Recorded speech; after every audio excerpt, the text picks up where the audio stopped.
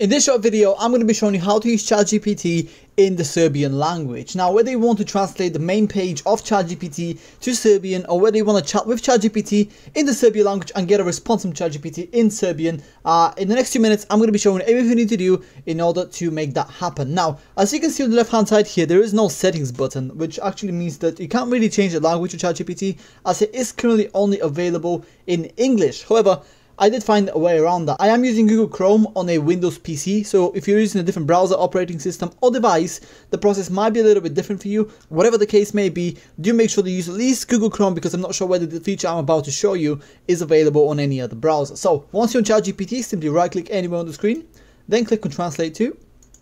Then mine is English here, so to add Serbian, click on the three dots, then choose another language, then click on the little arrow, and that's going to show you a massive list of languages here, and all you have to do is scroll down until you find Serbian, which is right here, then click on it, then click on Translate.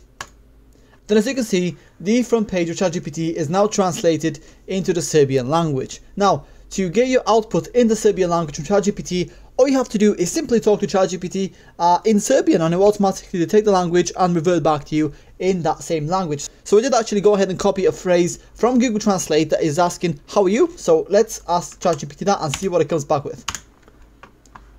Sometimes this can take a few seconds. In some cases, it might even give you an error. So whatever the case might be, all you have to do is simply refresh the page and try again. So I'm actually gonna do that right now because ChatGPT is taking a little longer to think. Okay, page is refreshed. Let's try again.